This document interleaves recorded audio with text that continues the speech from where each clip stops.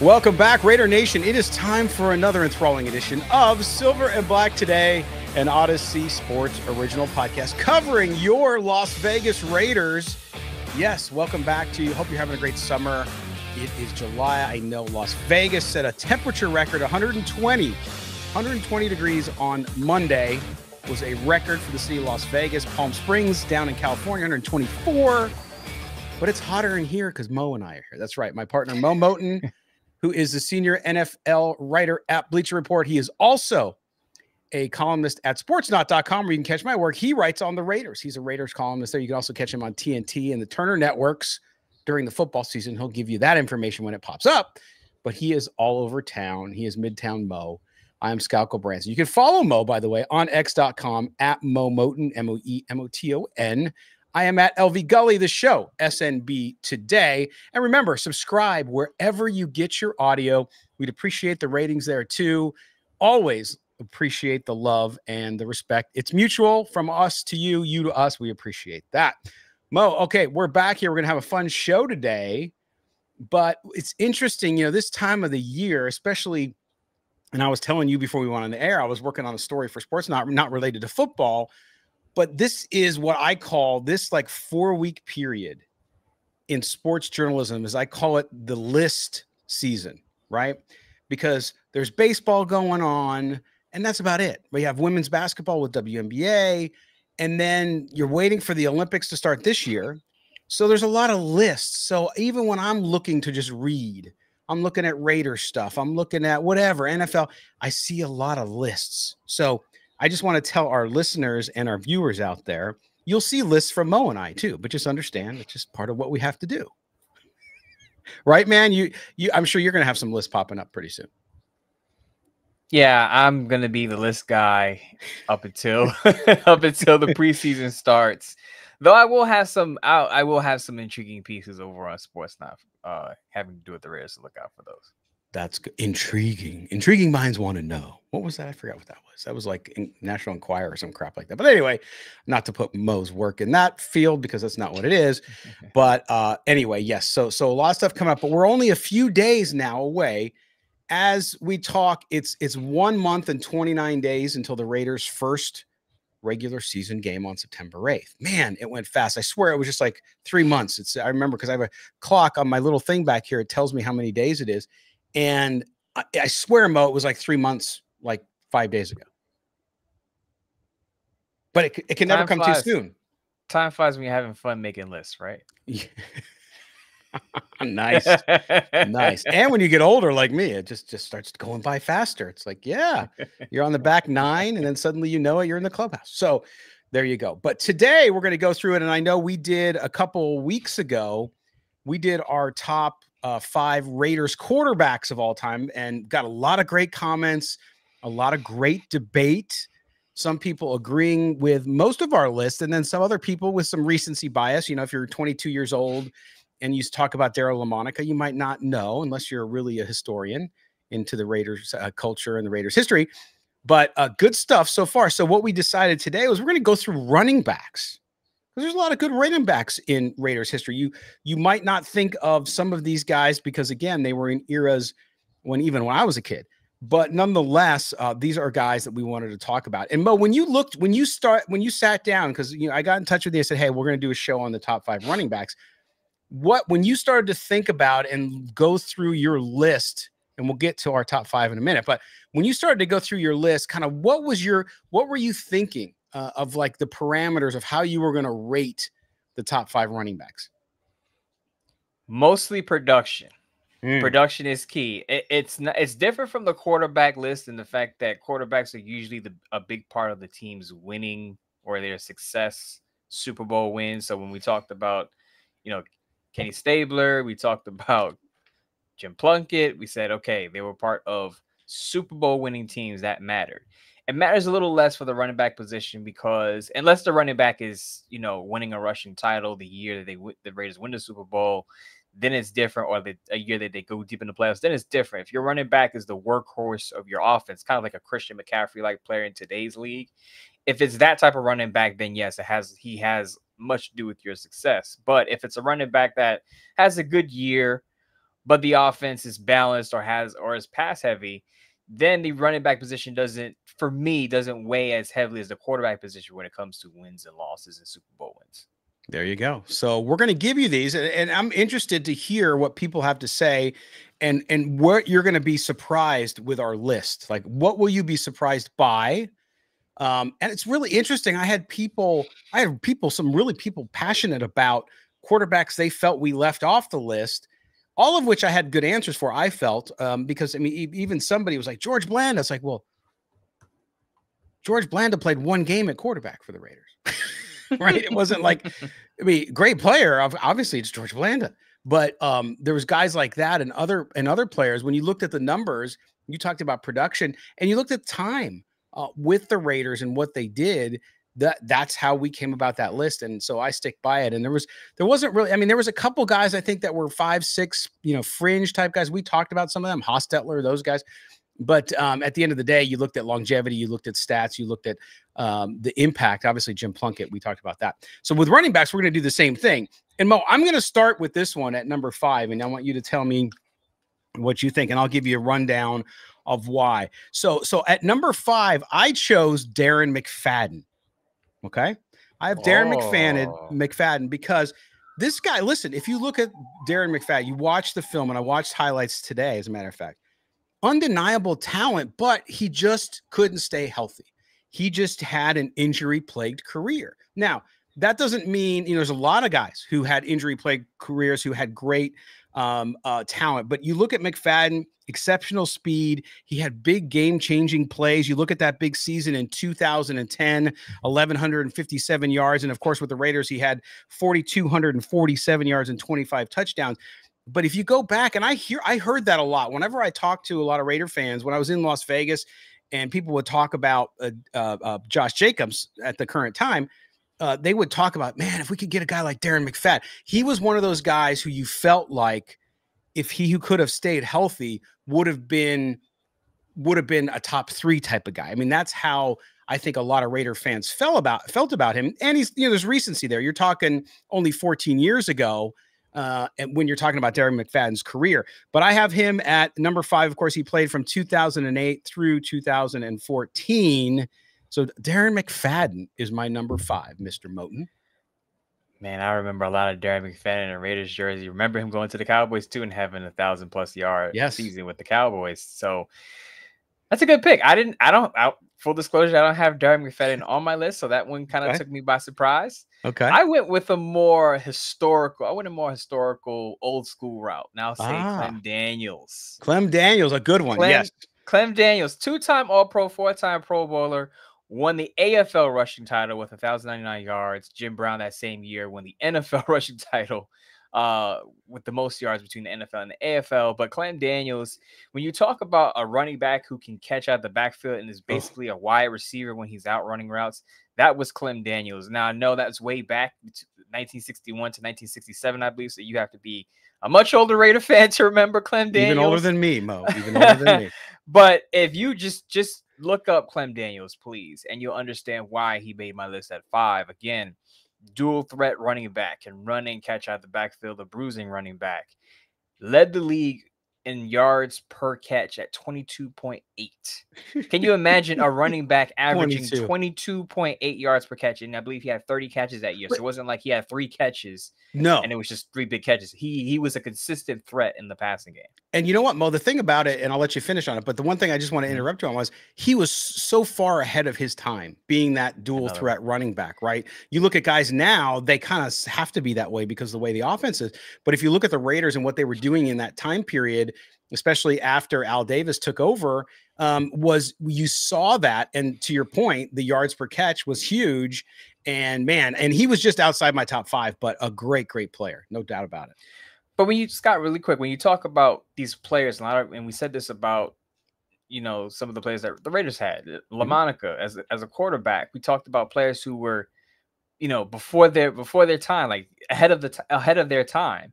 And I think that goes to Al Davis and his innovative football mind, that to have the type of philosophy that is still could be implemented today shows how intelligent a football mind Al Davis was when he was living. So a lot of these Raiders that we're going to talk about in these lists, we're going to say, man, they were ahead of their time.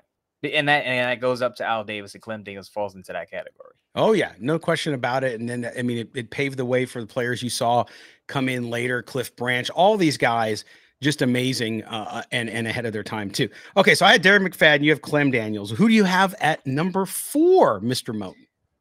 Now, this is going to cause some consternation among Raider Nation here, but I'm going with Bo Jackson at 4. Wow, I know I know a lot of fans are going to have him higher because that was the running back they grew up watching, and you see the highlights, and he's like a mythical figure, not only within the Raiders, folklore, but in general, NFL, in NFL history. He's just when you talk about him, it's kind of like sitting your kids or your grandkids down and telling them a bedtime story of this mythological creature who tormented defenders and ran them over. I still remember him running over Brian Bosworth. It was probably one of my favorite moments.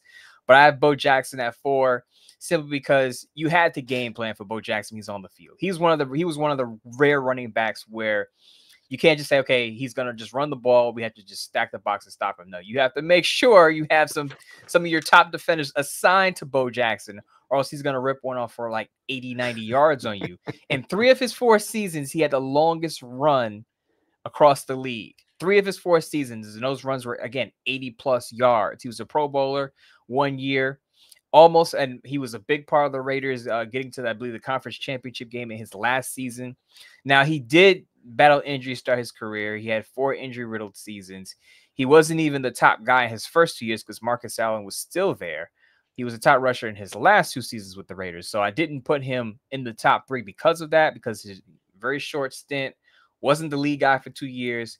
But again, when you talk about Raiders running backs, he's the biggest what if guy in probably Raiders history. And if he had been healthy, who knows what Bo Jackson would have been, probably would have been a Hall of Famer. Yeah, and by the way, this is so interesting how our lists have compiled, because I talked about having Clem Daniels just inside the top 5 too, and I had Clem Daniels at 3. By the way, I said outside the top 5. I meant inside. I had him at 3, and then I had Bo Jackson at 2.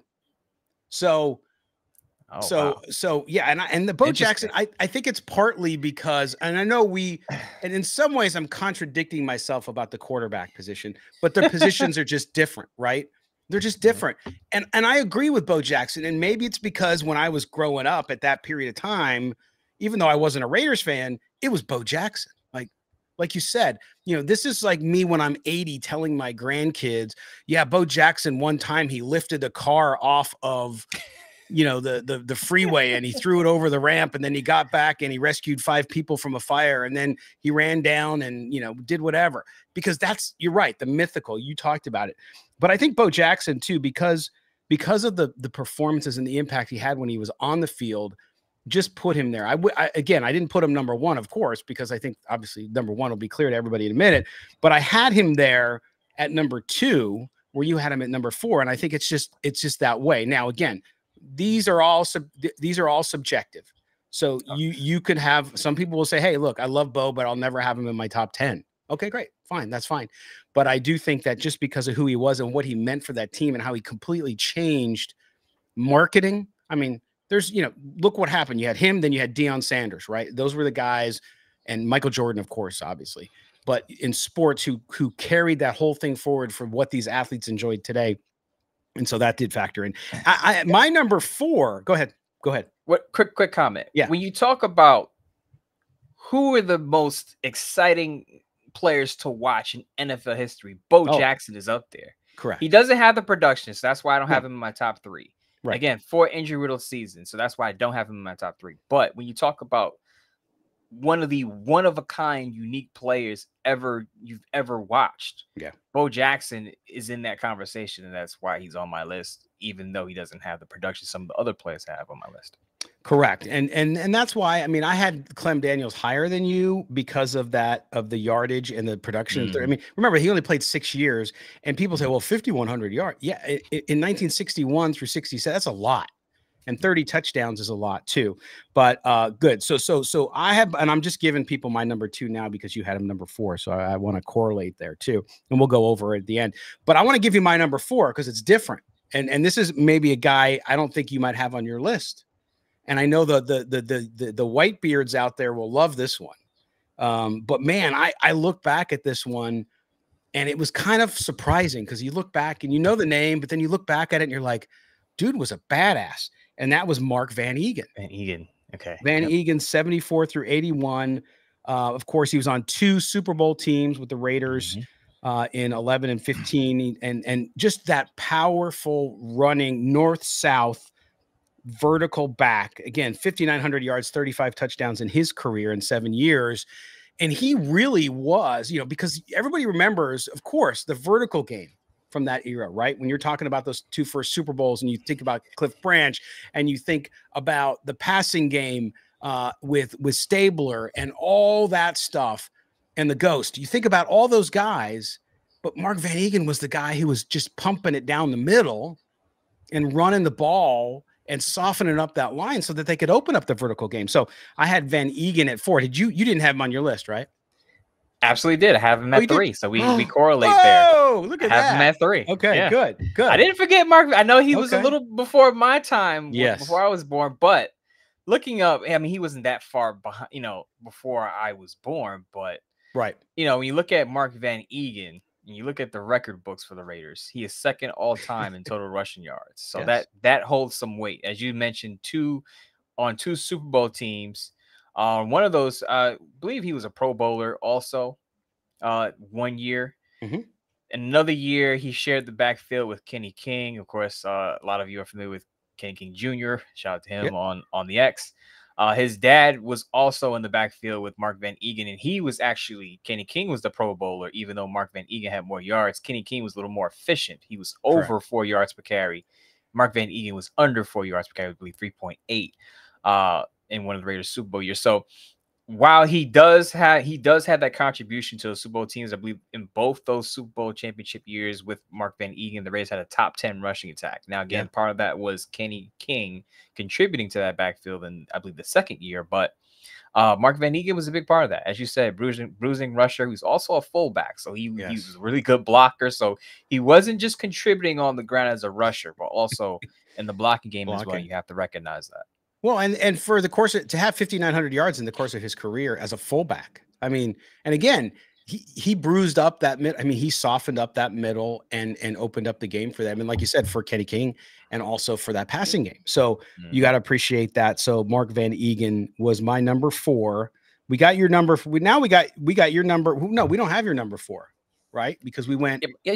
Bo Jackson was my number. Bo Jackson, number 4. Number 3, you had Mark Van Eegen. Who did you have at number 2? I had Bo Jackson. Who did you have? Oh, this is gonna cause a stir. You're gonna put Josh. This is gonna be controversial. Josh Jacobs is my number 2. Yes, and this is not recency bias. Let hear me out, Raider Nation, because I know a lot of you are saying Josh Jacobs, that guy who's ungrateful and didn't give a goodbye to Raider Nation as he signed with the Green Bay Packers. How could you put Josh Jacobs at 2?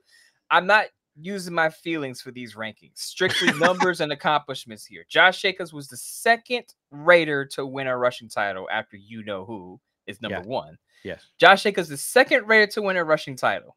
He is second all time in rushing yards per game in a season. He's also second, I believe, in total rushing yards in the season. He had that 1653-yard season in 2022. Also a Pro Bowler, an All-Pro, multi-time Pro Bowler, and All-Pro. Led the league in scrimmage yards that same year in 2022. Led the league in rushing, obviously, because he has the rushing title. So his numbers pretty much stack up. He's pretty much top 3 in a lot of the rushing categories all time for the Raiders. So regardless of how you feel about Josh Jacobs and how he left Raider Nation, how he exited and went to Green Bay, you got to respect the numbers. And the numbers say that he is in the top 3 for me at least. When you stack up rushing yards per game, total rushing yards, the fact he was the second Raider to win a rushing title behind who we'll discuss in a moment. His accolades, his production are all there. The only thing that he didn't do was contribute to a successful Super Bowl winning or playoff team that went deep. And that's not all on him. Can't blame him all for that, but the production was definitely there. There were times where the passing game wasn't functioning well, and the Raiders had to ride Josh Jacobs to a lot of wins. And before you, and I get the sour feelings of how he left, but think back to when Josh Jacobs was a Raider, and the Raiders depended on him to move the football because for whatever reason the passing game wasn't intact, or they had a switching of coaching ranks, and you got a quarterback who's inexperienced, and you have to ride that workhorse. And Josh Jacobs is one of the rare workhorse running backs in the modern league, because, you know, a lot of teams now, they roll with 2-3 running backs. He was one of the guys that, I know he was nicked up, but he played most of those games.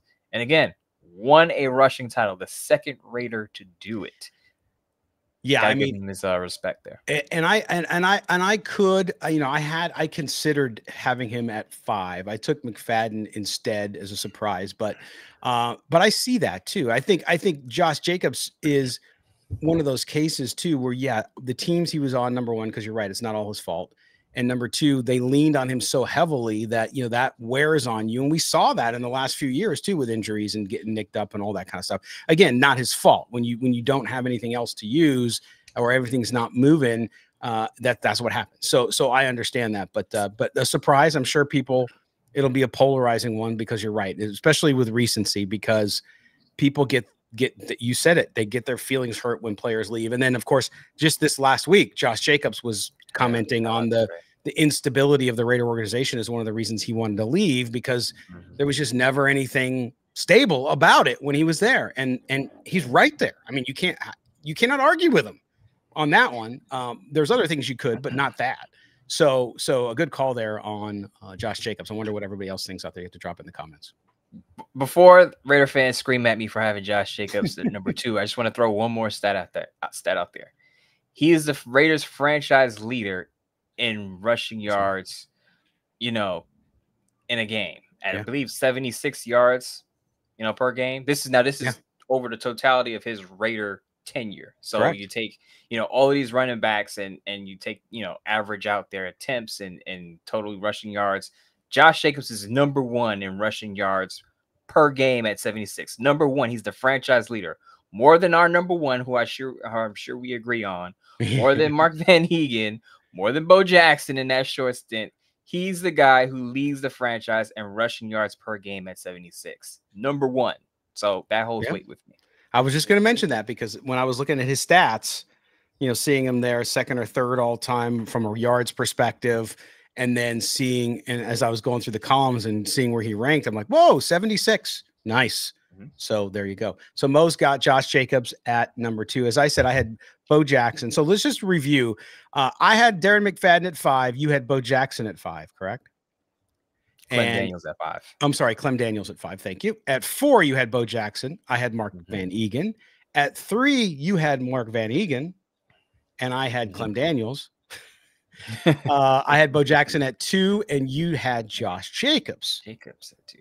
And Mo, I don't have a drum roll. I probably could have put in a sound effect, but I'll save everybody that. Number 1, your number 1 running back for the Raiders in Raiders history. I can't imagine who it would be. Some dude named Marcus Allen. I don't know. Just a you know, fly by night type of guy. Just, you know, Hall of Famer, 6-time Pro Bowler.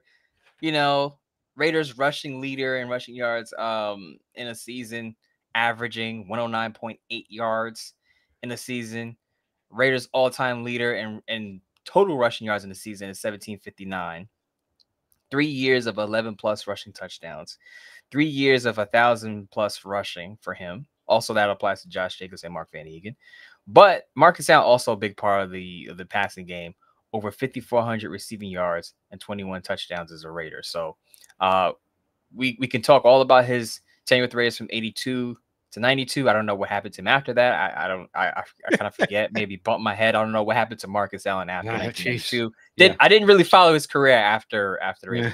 If you can enlighten me where he went after that. But one of the all-time great Raiders, Marcus Allen, is the easy number 1 running back. 100% agree. And I mean, Marcus Allen, of course, like you said, rookie of the year 1982, led the league in 1985, and rushing was the NFL MVP. That 74-yard touchdown in the Super Bowl. I mean, it's top 5 Super Bowl highlight of all time. I mean, that's how good it is. Might even be top 2. I could argue. And also, of course, like me, a San Diego kid, he went to Abraham Lincoln High School there before going to USC as well. So Marcus Allen just, he was so much fun to watch. And I just remember because he was the NFL draft, I think it was 82. And so I was a young guy, but I do remember like watching TV news with my dad and seeing, oh, we got Marcus Allen highlights tonight from the CIF sectionals, right? From the championship. They played Kearney High School. And it made headlines all over the country because he did so well. And so Marcus Allen, just amazing guy. And I think that, I know Raider fans of all ages, of course, know who he is, but just go back and watch his college tape. Watch, if you can find some of the high school stuff, great. If not, obviously his Raiders highlights, just amazing. And not only that, but I know that whatever the disagreement ended up being, and I know there's all sorts of people who've said what it was and what it wasn't, of why him and Al Davis, kind of broke it off, and why Al Davis was sitting him and eventually traded him to the Kansas City Chiefs. All that, or let him go to the Kansas City Chiefs. All that stuff to me is water under the bridge. And even Marcus Allen came back. I know that that Mr. Davis was gone by then, but buried the hatchet with Mark and with the organization, and that was great because I think Raider Nation at that time needed that, especially with what happened. So to me, there's no question that Marcus Lamar Allen is the best running back in the history of the Raiders. Do you remember? What's your first memory of him, Mo? First memory of him is probably now when he was a Raider, I was still young. I was 6 years old. So as a kid, I just remember watching him and just kind of being at awe. But then as I got a little older and watching some of his highlights, as you talked about, the Raiders Super Bowl run, I became more appreciative of what he was for the Raiders. Now, of course, by the time I started to really understand football, he was already with the Chiefs. But you still knew about his, you still saw his Raider highlights. And that was, for me, as a homegrown Raider coming from California, he always, to be a Raider. Won a Super Bowl with the Raiders. To me, the highlight of his career, again, 3 1,000-yard rushing seasons with the Raiders. I just remember him being an all-time great as a kid, as one of the best football players that I'm gonna see as a young kid. Just getting into football before I kind of proclaimed to be a Raider fan, because remember, I became a Raider fan in '94 officially. Kind of just like planting my flag, like this is my football team. But as a young kid, you're just enjoying the game and just enjoying these athletes, and you're like, "Whoa, who's that guy?"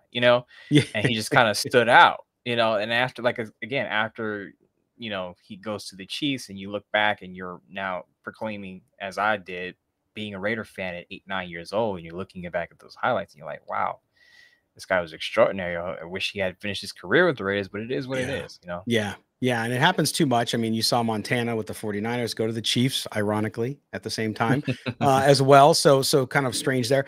But, it's interesting with this list, and looking at this list kind of brought up for me, Mo, was we've talked about it for the last year and a half, really, because of the Josh Jacobs situation with the Raiders.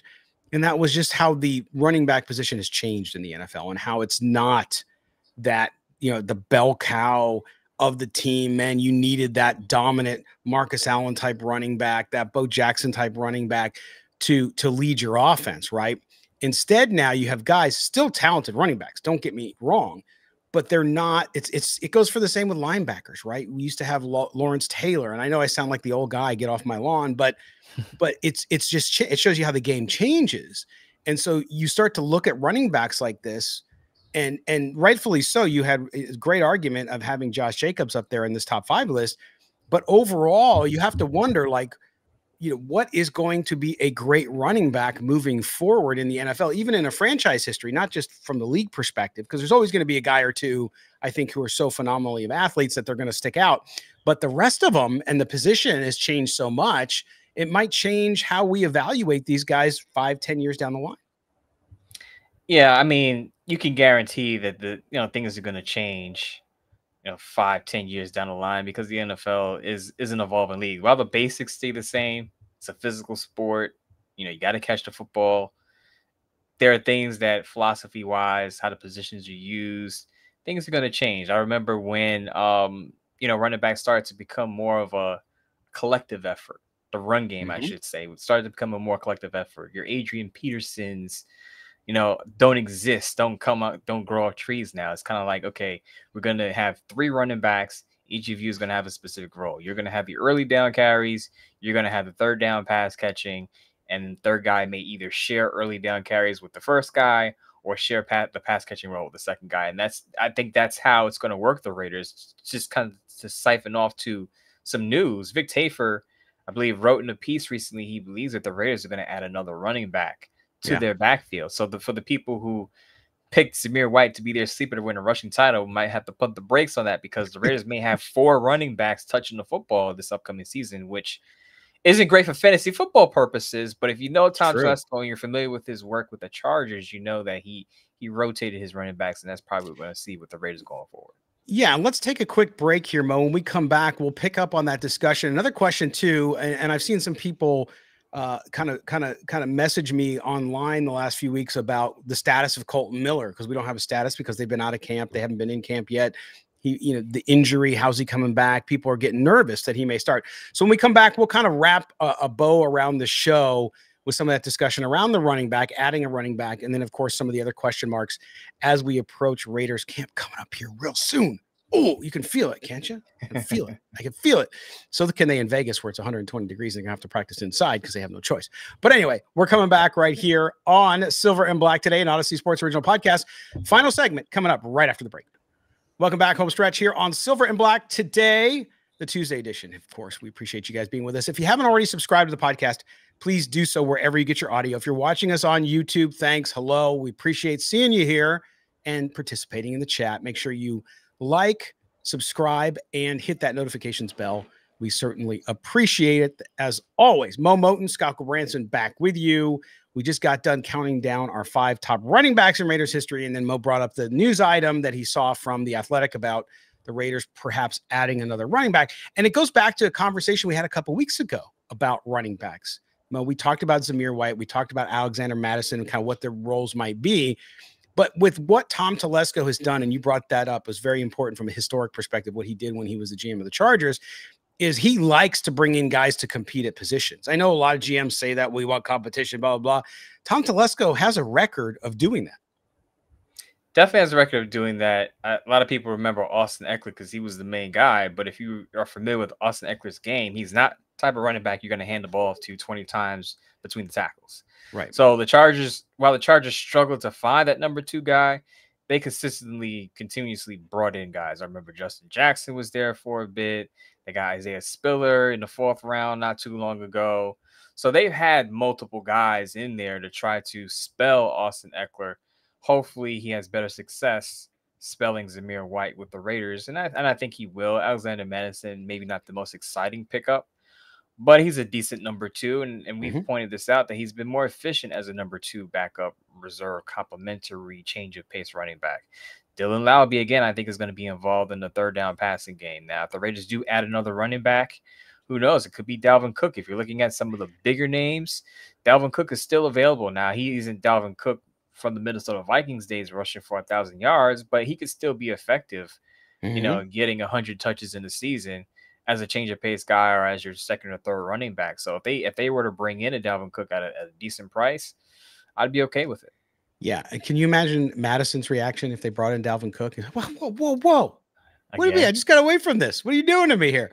Put those 2 guys together again. But in all seriousness, yeah, I think there's some good free agents out there too, and some names. It all depends what they want to do. But again, I think that this points to a good sign, and it also points to what we've heard from Coach Antonio Pierce, which is they want to run the ball. They understand it. They're going to throw the ball too. He said, make no question about it. We're going to go vertical too, but we need that running game to be able to get this going. And so they need to make sure they don't go into the season feeling less than confident in the guys that have. And again, that may be Madison and White, maybe the two of them in the third, and they feel really good about it. But I think until you know that, especially going into camp, you want to be able to do that.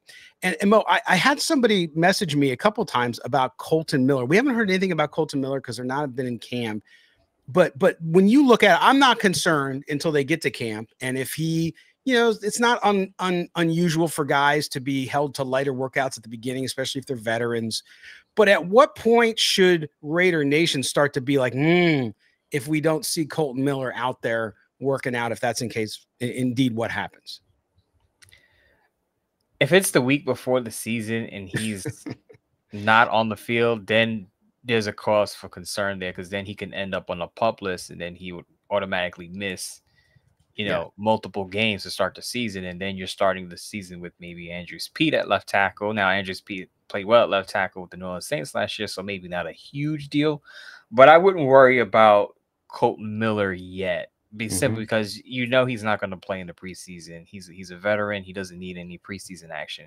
You just need him to get on the practice field and knock off a little bit of rust, maybe. And that's it. You don't need him to actually play in any exhibition games, because he's earned that. As long as he's on the field by week 1, that's all that really matters for the Raiders. Yeah, and we're going to get into next week, obviously rolling up to camp. We're going to get into our biggest question marks and the battles to watch. Not only, I'm sure, Mo, you and I are both right about it, but also we'll talk about it here on the show, because we got to get into some of those. We've talked about them over the months, but now as we start to get into camp, we'll have a better idea of what's going on there. By the way, if you look at that list, you talked about available free agent running backs. If the Raiders do bring somebody, and you mentioned Dalvin Cook, you also have Cam Akers out there. You have Josh Kelly, Latavius Murray. Remember him? And I think Kareem Hunt signed. Did he not? He's on this list here, but I think he already signed.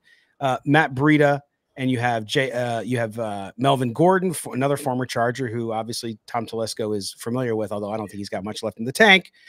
Brandon Bolden, we know who he is, and from there on, it kind of falls off a cliff. But listen, those top 3-4 names are significant guys. I mean, they're not what they used to be, but certainly if you're going to bring a name in or you're going to bring a body in, those are all guys who you might look to get some touches out of each week, and might have enough left in the tank where if their touches are limited and they're sharing a backfield, might be able to do it for them. To be honest, I hope they give one of the young guys a shot to earn a spot over bringing in an older veteran like Dalvin Cook or Melvin Gordon. Just please stay away from Melvin Gordon. He can't even hold on to the football. And he fumbles in his career. Constantly. He fumbles way too many times, way too much at this point in his career. I wouldn't touch Melvin Gordon with a 10-foot pole. But by the young guys, I mean, I'm talking about Britton Brown and Sincere McCormick. Yes. I think the Raiders should give those two guys a lot of run in the preseason, even in these joint practices, and see what they got, because maybe they're good enough or better than some of the older running backs that you mentioned a minute ago. And I think, and I was high on Britton Brown last year before he got hurt. It was unfortunate, but this is a guy that at a UCLA was the workhorse back and produced pretty well at an optimal level. And I think Britton Brown can make the roster if given the chance. Maybe even Sincere McCormick, who has shown some flashes in the last couple of years during the preseason. So I think one of those guys they're worth a look. Right. And without Josh Jacobs there now too, like, this is where, if you're one of those guys and you want to step up and prove that you deserve it, this is when you have to do it, because it's open, right? I mean, okay, you give a little edge to Zamir White. I don't think, even though they brought in Alexander Madison, I don't think he's a guy that they're looking at as, their savior. So I think that if you look at all of that, people have to say to themselves, if I'm Britton Brown or one of those guys, Sincere McCormick, okay, man, this is it. This could be like a career defining moment for me. If I can step up and have a camp of my life and I can solve this problem for this team, then certainly that would make that. I mean, it would just help that offense significantly. Because who's to say Alexander Madison is even a lock to make the roster? I'm not trying to cause controversy here, but it's not like the Raiders signed him to the biggest deal ever. I mean, a lot of these guys that every offseason, since the Raiders have been improving their roster, every offseason there's a guy or two that gets cut, and you're like, wow, the Raiders cut that guy. And it's surprising. It comes out of left field, and it's a guy that you think is going to make the initial 50-man roster, and he doesn't make it. So, not to say Alexander Madison is going to get cut, but I think when you tap into that young talent and fresh legs, I think that's important, especially if you want a rotation. If you don't want to have Zamir White carrying the ball 15 to 20 times a game, if you'd rather him be between 12 and 14 carries, fine. I think Zamir White does better with more volume. But if you want to keep him between 12 and 14, 15 carries, and you want to mix in Alexander Madison here and there and have a versatile running back, tap into one of the young guys and see what you got. Now, I know Tom Tusk doesn't have an allegiance to those guys because they were there before he got there. So maybe that's why the Raiders may sign a veteran, because he didn't bring those guys in. But at least give them a chance to show you what they got before you kind of move them to the practice squad. Yeah, absolutely. By the way, I don't know if you saw the story too, since we're bouncing around a little bit here. Sportico did a story on revenue sharing. So, you know, if people don't understand it out there, just to explain it on a very surface level, every year the NFL, they share, it's a pot of money. So all the money that comes into the league basically gets shared out amongst the teams.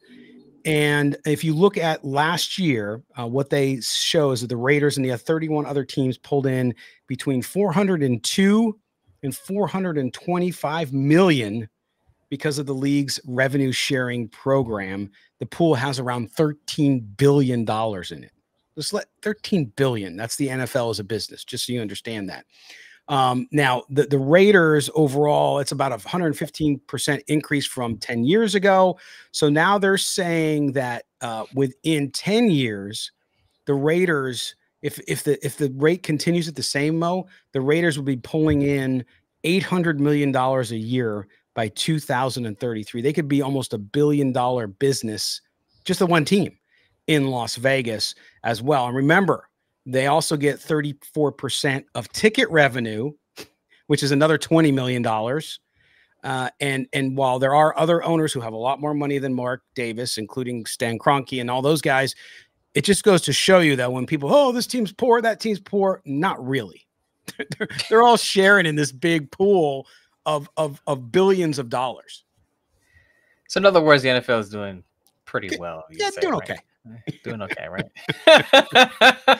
All the people who are boycotting the NFL, where are those people? Because not slowing down anytime soon. No, and that's the thing, is it's a huge business. And so like when people, and we've talked about it on the show here, talk about going to 18 weeks. And I just had a conversation for Sports Not with Adam Kaplan last week, and we were talking about the games and going to 18 weeks. And even Joe Burrow today was talking about hey, if we go 18 weeks, why don't we have 2 bye weeks? And then why don't we have a bye week? Let's kind of like a break type of thing. So players are obviously on board with it because they see the ka-ching, ka-ching.